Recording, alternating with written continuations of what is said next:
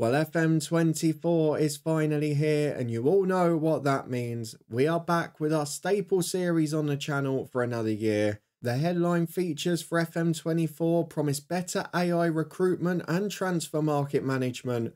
Well, we're going to need that in abundance this year. In this save, we have no say in transfers, staffing, or contracts, and we work under a director of football at every single club. They will decide both the tools we work with and quite possibly our fate. So strap yourselves in for another year, because this is the head coach.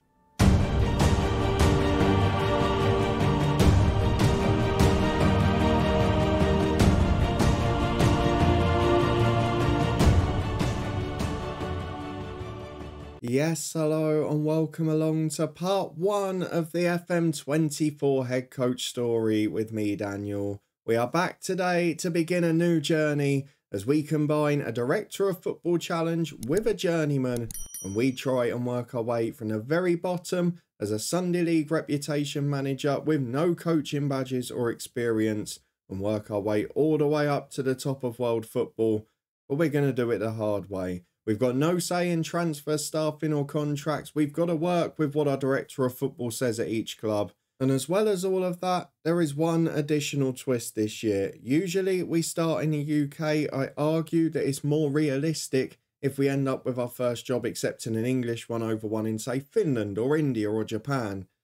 But on this occasion, it's a little bit different, isn't it? Because in recent years, we've seen more and more young English managers go abroad to start their career, having not been given the opportunity in the UK. And we're going to try and take that approach in FM24. If you're looking forward to it all, please do put a thumbs up on the video. We will be carrying on with this story every day throughout the beta at 3:30 PM here. And in addition to this, our second long-term story will start in the morning. We'll be live with Southend United at 11:30 AM. Thank you very much for coming along as always, but let's go and get straight into it. We have got to find our first job in world football. And having a look at the available jobs about now, I think Japan looks our most likely outcome, because there's a few jobs in England, but not at the very bottom. And there's a few clubs in the third tier of Japanese football. But otherwise, there's not really a great deal about at the bottom end. So I'm not sure what job we're going to get here. Just as a bit of proof, because I know sometimes people accuse me, there is no reputation, there are no coaching badges. You can see it at the top right there. The attributes are appalling. We've got no knowledge of world football other than England, and of course my favourite club on here is Luton Town as well. But what we're going to do is skip ahead now. We've got around 50 leagues loaded from about 35 countries. We've covered most of the world where we can.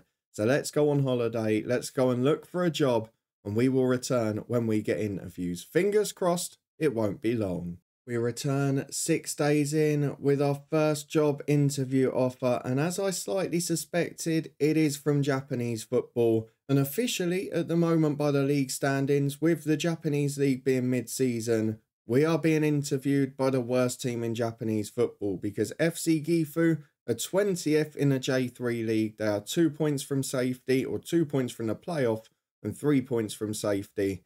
And they are the side, the only one so far, to offer us an opportunity. What sort of reputation is the club, out of curiosity?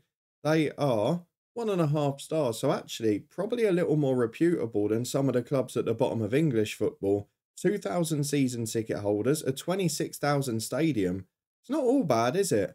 We're going to attend the interview. We're being rejected by every other job. We just set them all to auto apply. But let's go in for our first interview of FM24 and see if there's any difference in the questioning and whether or not we're going to be given the job. So here we go. It's great to be started. What a lovely kit that is. Just a few sponsors on it, eh? Good communication in the middle. That's what we're going to be going for. Can you explain why you appear to be in the running for a few jobs? Well, I need a job. That's quite simple, isn't it? I'm doing whatever I can to keep progressing. What makes you the right manager for a relegation battling team? I'm a strong motivator and leader. There's nothing like talking yourself up, is there? Right, I don't need to bring anyone in, so I don't need a bigger backroom team. That's absolutely fine, you can do that. How comfortable are you working with Hiroki Izumi, our current director of football? Now that's a bonus at this level, a club that's already got one. Do you know what? He's not bad. He's a 60-year-old. His judgment of ability and potential is far better than I expected it to be. And he's got a bit of experience too. Yeah, I'm more than happy with that. What sort of budget do you need to put together your backroom team? I don't need a budget. I'm not going to make a change. And what are your thoughts on a long-term vision? Finishing the top 3 places this season. Right, hang on. This might be a club based on what I've seen so far. I do watch Japanese football a bit, but only the top tier, I'll be honest with you. So I don't really know. Maybe we've got a fallen giant here because this club seems to be very good. They're expecting the top 3. They've had an awful start to the year. Maybe we can turn them around. I guess the pressure with that is that next season, we are going to be expected to meet that objective, aren't we? Of gaining automatic promotion, which is going to be one hell of a challenge and could lead to a first job sacking. But I'm going to say it's acceptable because it's the only way I'm going to get a job. This year, though, because of the start they've had, they have amended their expectations. We're aiming to avoid relegation. Is that something you can do? Absolutely. Hello? A first job. Now, this has never happened in a head coach before. A first job with a transfer budget of 900,000. Now, either Japanese football is incredibly rich across the board, or I might be getting very lucky in this job. I'm going to say I can work with a slightly smaller one because I want to try and give myself the upper hand if there's a battle for this job. Proposed wage budget of 35 grand. I mean, that's sort of League 2, low League 1 level. I've seen a lot worse, let's be honest with it. I'm going to say I'm happy with that.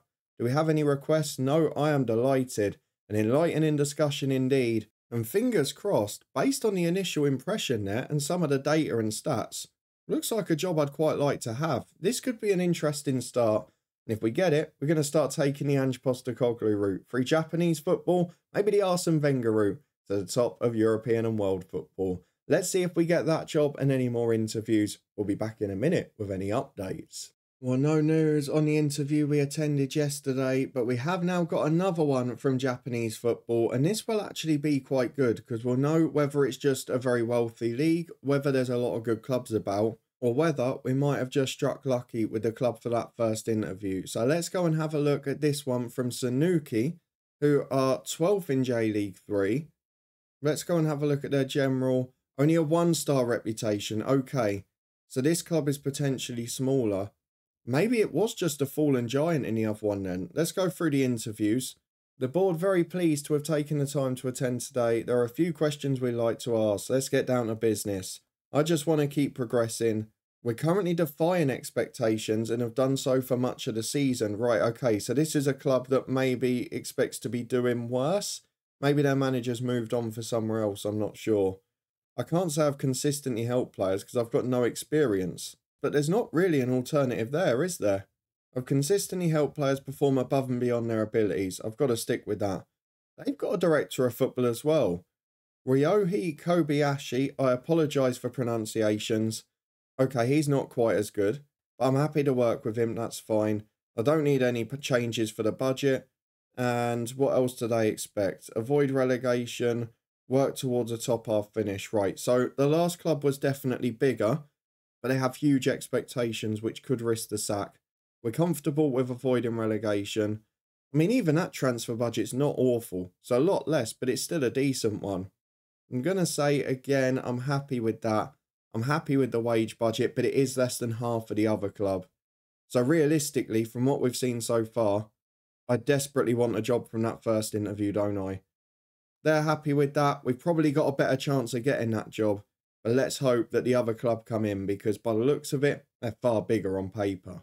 Well, just 2 days later, we have a job offer and it's the one we wanted. FC Gifu have come in for us and this looks like we've really landed on our feet for our first job. I've got to be honest with you.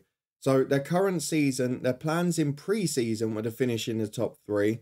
They've changed their mind on that now and just said avoid relegation. That was in the interview anyway. But next season, we're going to have to gain automatic promotion. So with the club bottom by a couple of points, our job is to keep them up the rest of this year and then get flying next season. We've got a decent director of football who we must keep in place. We've got to keep the backroom staff size as it is. But we've got a decent wage, nearly 900 quid a week, and a transfer budget and wage budget that is very good for a first job. We're going to start the negotiations. We'll try and edge up to 900 quid. Even got an 18-month deal as well. We've got to be pretty happy with this, I think. Let's see if they'll accept it. £900 a week. We are off to the far east of Asia. We are going to Japan for our first job. We're going to go and meet our third tier club now, get through the introductions and see the important bit. The staff and the players we're going to be working with. Off to FC Gifu. I'm quite excited about this one.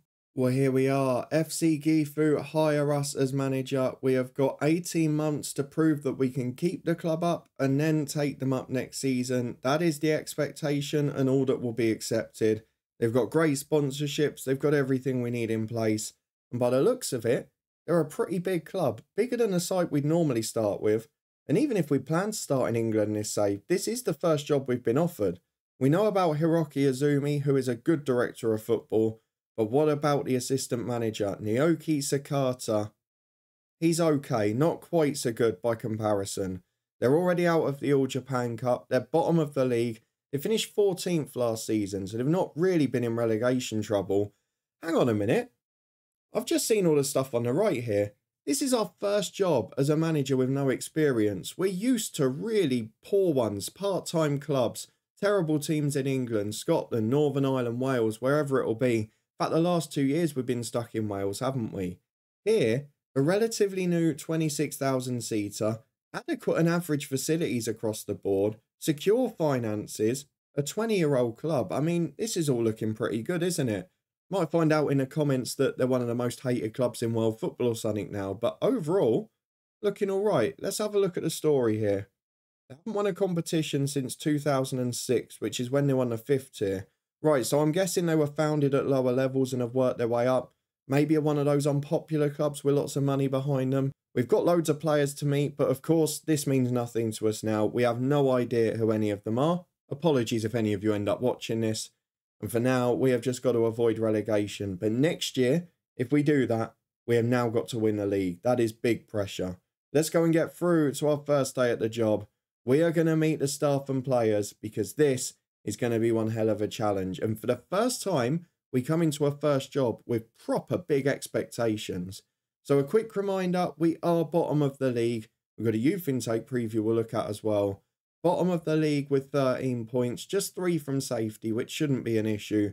Only won 2 games of 17 this year, but looking at the team above, the goal difference is better.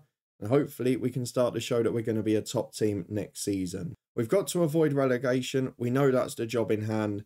And we'll deal with the tactical direction in a minute. But for our first day in the job, let's meet the staff and let's meet the players because that's what you all want to see. So let's go through to the staffing. We have got quite a big coaching team actually. So we've met the assistant manager briefly who wasn't very good. He's got an 18-month deal. We've got a head of youth development who's also an under-18 coach. And by the way, he is excellent for this level. 13 for judging potential, 14 working with youngsters, and not a bad coach as part of the bargain too. The goalkeeping coach is Tajima. He is not very good. The fitness coach Sakai is pretty decent, which is going to be important at this level. Senior coaches, 7s across the board isn't too bad, but great working with youngsters. Again, 7s across the board there.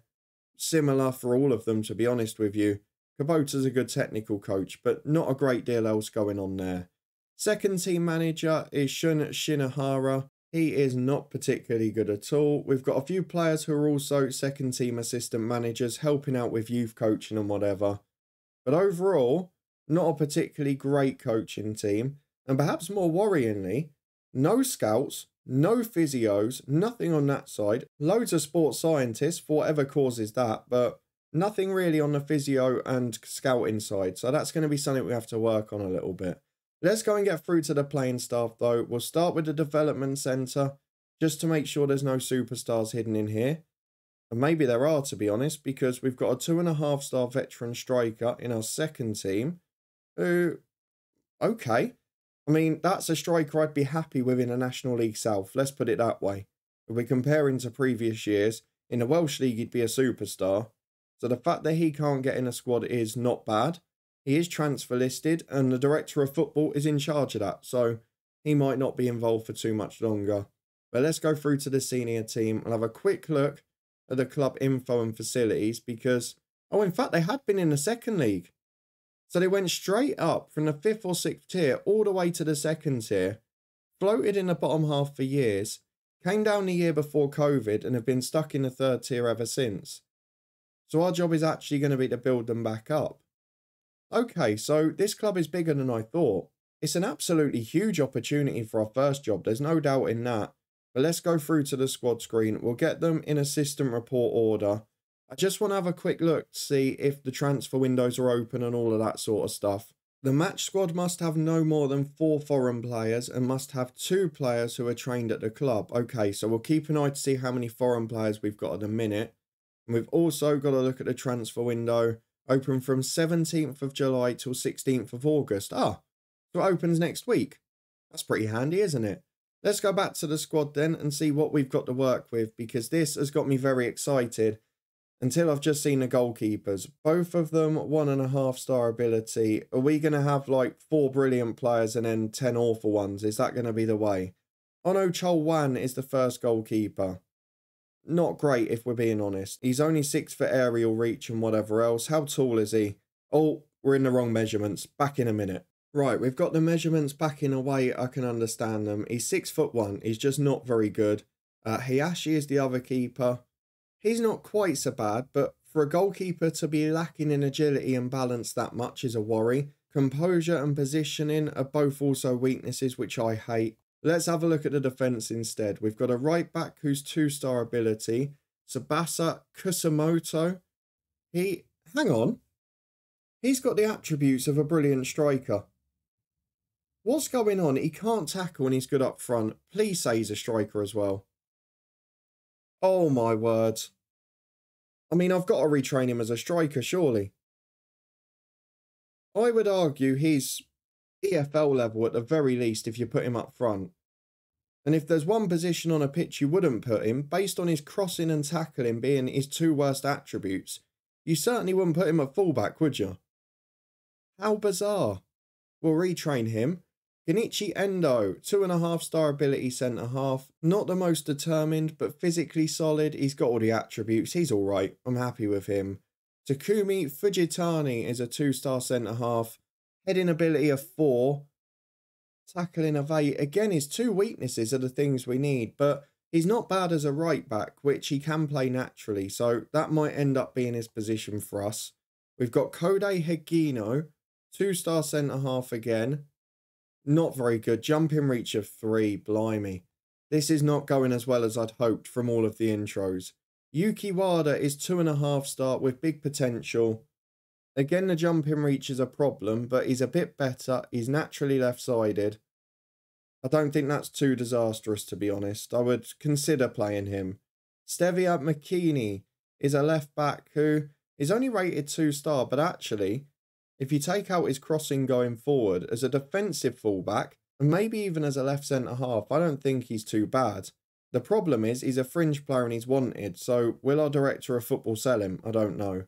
The next player working down, we're already into midfielders. Either a few of these can play in defence, or this team is very unbalanced and attack heavy. So left midfielders, 35-year-old Tomoya Ugajin. He's going to leave at the end of his contract, which is January. He can play left back naturally, and do you know what? As an attacking fullback, he's not bad at all. He's got a long throw. He's fairly quick. He's got 1 cap for Japan. He's not bad at all. That might solve part of our problem. Next player is a holding midfielder, another 35-year-old. This one, Ichikawa. Great determination. Good defensively. Good on the ball. Yeah, he's all right in that holding role. We've now got to think, though, tactic with a holding midfielder, because I think that's the only way it's going to work out. Very strange 12-year gap in his career there. Maybe played at the lower levels, I don't know. Ryo Kubota is 2.5-star. He's also injured for 4 weeks. Big potential, traditional winger. Not the best off the ball, but everything else is pretty rock solid, to be honest. Very good and very happy with him starting. Not sure how much I can trust the coach summaries here, because I'd argue some of the weakest rated players have been the best. So I might end up trawling through the development centre again. Takuya Sumi is one of the superstars of the club. 4-star ability holding midfielder. He is excellent on the ball, good in a tackle, and actually very similar to the other guy we looked at a minute ago. So those two could form a good base to a midfield. I'm not sure what tactic we'll play with 2 holding midfielders, because as many of you will know if you're regulars, It's not the type I normally play, but I'm very happy with that. Next one is Ryoma Kita, who is a 4-star right winger, can also play holding midfield. See, how is he better than the other one? The 2.5-star winger we just looked at is not worse than him. We're going to have to ignore the coach summaries here, but he's a good player. He's another one that's worth having. We've got another 2.5-star experienced midfielder, Yasuki Kashiwagi. He is pretty good again. Another one I'm fairly happy with. Bit more aggressive, bit more attacking. Got a few more attributes that might suit that game. Can play centre mid or attacking mid, which does give us some options too. Can also play off the left and has got 11 caps for Japan. That's what we like to see, bit of experience. Kasuni Kubota is a 2.5-star player who, again, is picked as a right winger, which doesn't look too natural for him, but not a bad player at all. There's a lot of players that are going to make it hard to make a tactic here, aren't there? And it certainly isn't a balanced squad. Next one, another 2.5-star right winger. Can play off the left, isn't great. Don't think I want to be reliant on him. He's transfer listed anyway. Tatsuya Yoshida is another 34-year-old, 3.5-star ability. Another right winger. Why is this squad so imbalanced? I mean, he's not very good in my opinion. He can put a cross in, he's got good technique, but again, why he warrants being better than Kubota, I don't know. It really doesn't make sense to me. We've got a 2-star homegrown player at the club who, one for the future, but doesn't really look like one for now. I'm guessing based on there only being 2 homegrown players at the club at the moment that he's probably there to meet a quota. We've got another 4-star star in Tomohiro Seko. He is a 35-year-old left winger who is not bad actually. Cuts in from the left. He's a good finisher, good technique. Finally brings a bit of balance from the other side, which is great. Daishi Komoda is 2.5-star as well. Basically a less good version of what we just met. We've got Toma Murata, who is a 2.5-star 22-year-old, who is not quite as good at any of it. We've got our final 4-star ability player in Kensai Kurata. He is a 34-year-old attacking midfielder. Yeah, I could see him making runs beyond the strikers and getting a few goals. I'm happy with him. Now we get on to strikers, and there are 7 here at the club. We start with Kenzai Akita, 3-star ability. 6'1", very composed. Not the best finisher, but probably a pretty good target man if we're being honest. The problem we've got is we've basically got to play a 4-2-3-1 because of the midfielders available. There's no real alternative. So if we've got 2 good strikers, I don't see how I get them in the team. He can play off the right, but it doesn't suit him at all. Next is a 35-year-old Junya Tanaka. How is he only 2.5-star ability? He looks great. Again, a target forward, 12 jumping reach, but not quite as tall. Very good mentally, pretty good technically. He played for Vissel Kobe prior and was scoring goals there. I mean, he's probably only a substitute now, given his stamina and natural fitness, but a good player, a former Japanese international. Definitely good to have him here. Next 3-star ability striker is Fujioka. He is a more natural striker running in behind. He's actually pretty good off the left as well. Not in terms of crossing ability, but as that inside forward. He's another option, but again, so many players that can play the same position and then next to no defenders. It makes no sense at all, this team, and the way it's been built. We've got a couple of old boys now. 34-year-old Takai is 2.5-star. Not as good as what we've met so far, there's no doubt in that. 2-star ability, Okamura. Again, not as good as what we've met so far. Hosono is a 3-star ability 35-year-old striker. Not got the legs anymore yet again, but definitely very good on determination. Good finisher, technically he's brilliant. But again, can't do 90 minutes, I wouldn't have thought. And then finally, 24-year-old, a bit of youth up front at last, is Charles Nduka, who has 2.5-star ability, 3.5 potential, 6 foot, again a bit of a target forward. But I really don't know who put this squad together and thought it was a good idea. Hopefully not our current director of football, or we're going to have some trouble. But if I'm being honest with you, you can let me know in the comments if you agree or disagree. I'm a little bit more worried now than I was when I was taking this job, because I thought I was striking gold if I'm being honest with you. The good news is, the infrastructure's there, the club reputation is there, and the budget is there as well. If the director of football can move on some of these wanted players and maybe have a busy window, which opens in a week, we could end up having a pretty good future. We're going to set our tactic to a 4-2-3-1. We're going to see if he can sign players in that defence where we're desperate for additions, but I'm not going to have any say in them. It is up to the director of football. I have no say in transfers, staffing or contracts. We're going to set all of the responsibilities to the director of football, and we are just going to crack on with the coaching. We begin with a game in, 2 days' time. So we have got 2 home games coming up in 2 days' time and 10 days' time, and they will be our first action of this head coach series. We are going to be back for those tomorrow at 3:30. Will we get a win? Will we get a result? Or are we going to struggle with this hugely imbalanced squad? Let me know what you think of it down in the comments. Where do you think this team needs to improve? And I've got to be honest, while it is a good job for our first one, I don't think I've ever met a more imbalanced squad in my first job as a head coach. Do you agree or disagree? Let me know. And of course, with the premise that we've got to stay up this year and then win automatic promotion next season, do you see any alternative to a sacking in our first job at the FM24 head coach? If you're looking forward to the series and you want to stay up to date, please do put a thumbs up on the video, subscribe and turn that notification bell on to make sure you don't miss a thing. We will be back tomorrow morning at 11:30 to start our other long-term save with Southend United before this one returns at 3:30 tomorrow. I hope you're looking forward to all of that. You can come and join me on Twitch this evening as well. The link is up in the eye above. And if you haven't yet got your hands on the early access for FM24, the link to pre-order is down in the description. But thank you very much for joining me for another year as we begin what should be an eventful journey to the top. How long will it take us to get a chance in England? And will we survive in our first job? We've got a lot of work to do. I'll see you next time to find out if we can start in style.